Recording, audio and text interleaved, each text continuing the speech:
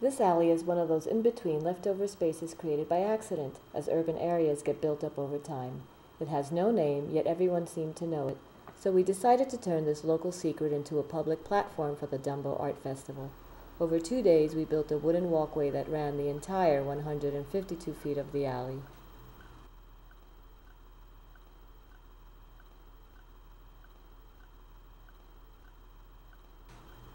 The color red is extremely potent in its ambiguity. It could stand for exclusivity and theatricality, as in a celebrity red carpet. Or it could represent equality and labor, as in political platforms. Either way, red alludes to sites of power, territories that are constantly negotiated and renegotiated.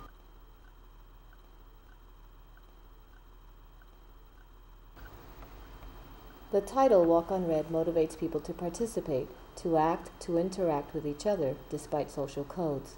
Traffic signals where red directs us to stop.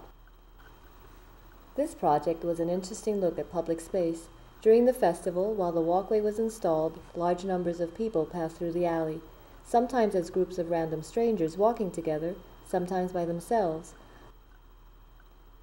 Perhaps when you open up a platform for people to come together, they actually do.